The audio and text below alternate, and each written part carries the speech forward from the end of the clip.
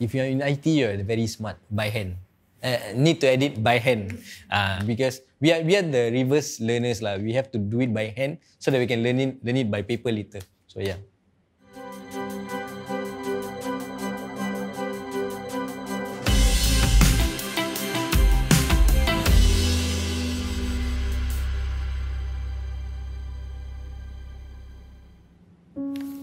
Did you go to ITE because you didn't study hard?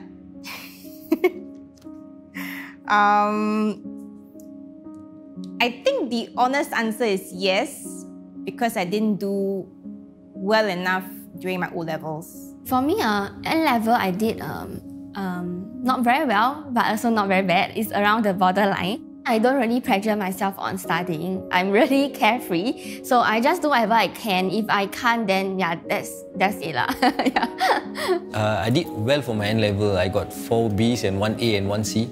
So I did pretty good, but I was a normal technical student, so I couldn't go to poly.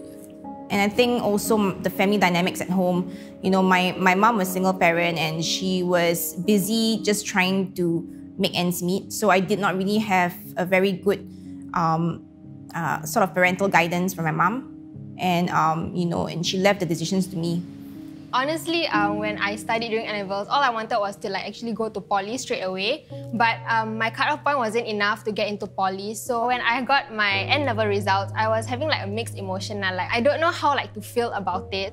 It's just that when I was in secondary school, some really looked down into it. And then they're like, there's no point in going into a school where you cannot have a future, you know? You know, during the O-level handout of the results, of course, it was done in a hall. And then after that, those who didn't do so well were shifted to another room, right, where they had school counselors or school aides, you know, on standby for students who didn't do so well. But it wasn't more of an encouragement, but it was more like, you know what, ITE should be better for you because, you know, it's better for slow learners. I think it did not help affirm myself in any way or any of my friends. So I felt, you know, like I really wasn't good enough. Yeah. What negative things have you heard about ITE? They have nowhere to go, so they go to ITE.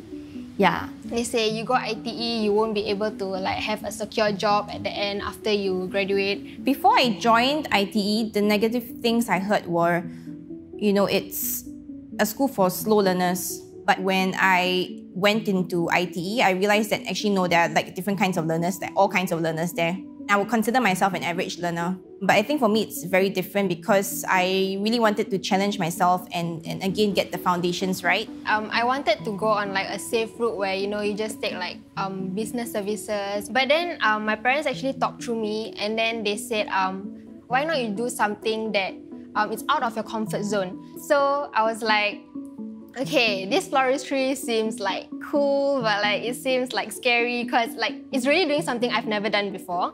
And so I just went for it. I'm not very concerned about what other people perceive about the school. I just do what I love, so it doesn't affect me that much. Yeah. If you're in IT, you're very smart by hand. Need to edit by hand.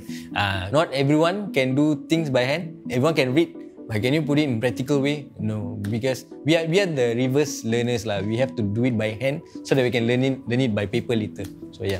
On a day-to-day basis, we get to experience things that are preparing us to go into the workforce, be it a hairstyling, a beauty therapy, IT, or culinary student. From there, we can actually experience the working environment in the real world. IT students are known as noisy people. It's just because they are just loud. So I was one of them. So if I shouted, so I'm so sorry. So yeah. For me, when I went to IT, my parents was really afraid of my friends because most of us is more outgoing. So they were scared lah. But when they came to my house for open house, Deepavali and all, so they got to know about my parents and all. So they was talking to each other lah. So we will talk about work, life, most of the times life, what we're going to do next, and think about what we can do better. So that's why my parents was assured of that we are together and thinking about the good stuff rather than the negative side. How is the IT education valuable? It's valuable because, we do hold our place in the industry as well. We've got employers coming, putting the students in internships and also full-time employment after they graduate. So when I went for my internship the first time, they was really like surprised, like, oh damn, you guys can work. Okay, so after that, they started to take ITE students for intern. So till now, there's lighting and sound students doing internship at the company I was intern. So we were the first batch of students who actually had the technical engineer diploma course, right?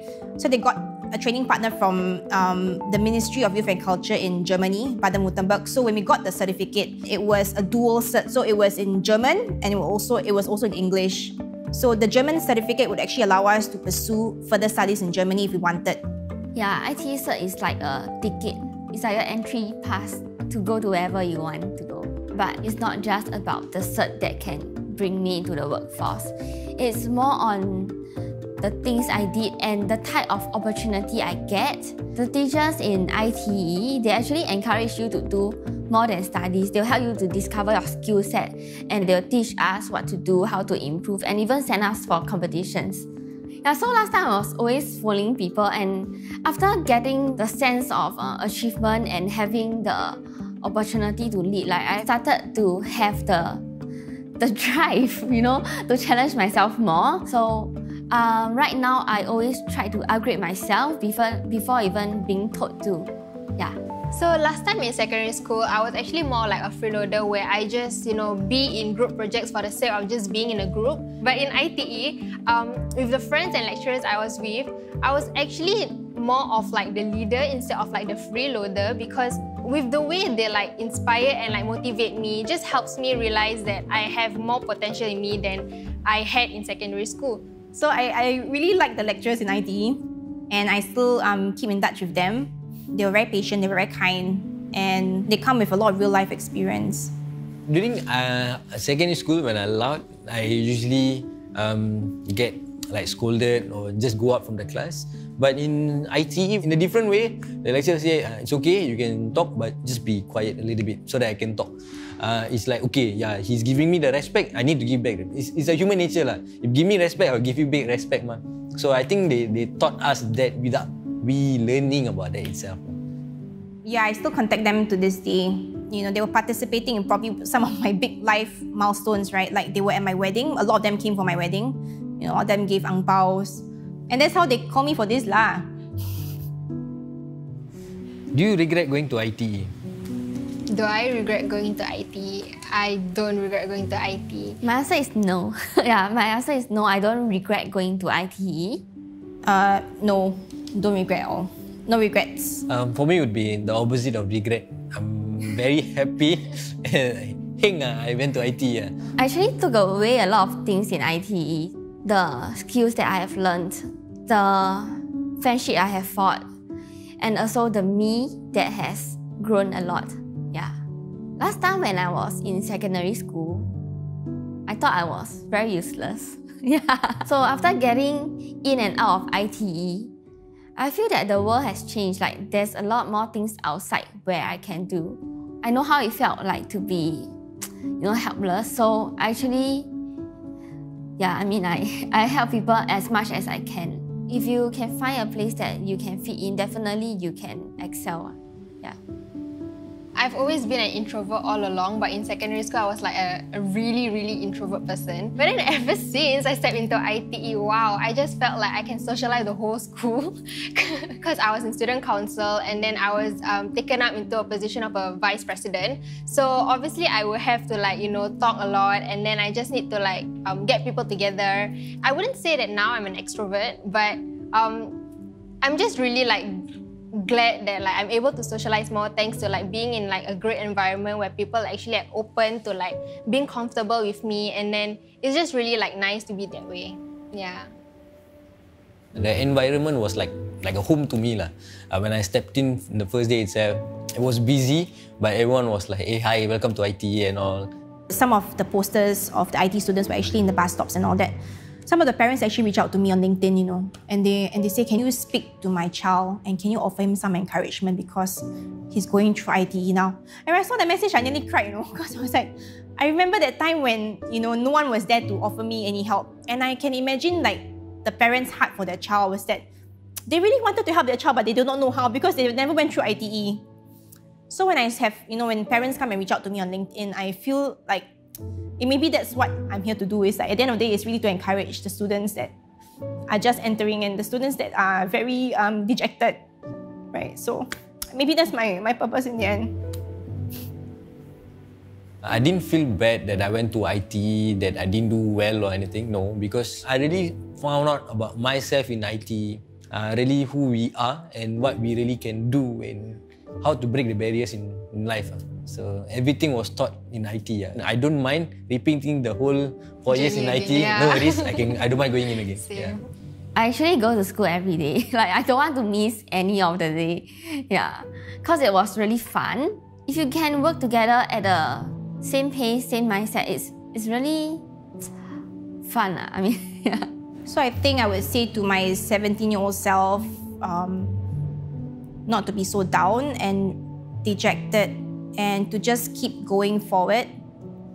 There is a diamond in the rough, just waiting to be polished. I think I saw myself differently after that. We spent some time in IT and I think, it has definitely shaped us a lot and definitely shaped us for the better. Where does your future lie?